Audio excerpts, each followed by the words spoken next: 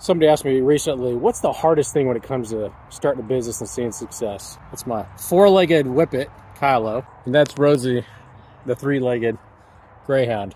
Yes, 3 legs. Crazy story. So I said, using the karate example, what's harder to get, the white belt or the black belt? And they looked at me and they're like, well, obviously it's the black belt because that's what everybody says.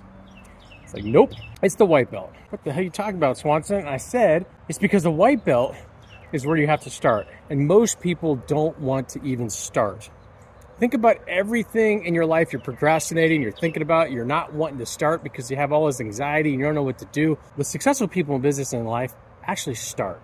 Just freaking start, and you'll learn the process along the way. If this makes sense, follow for more.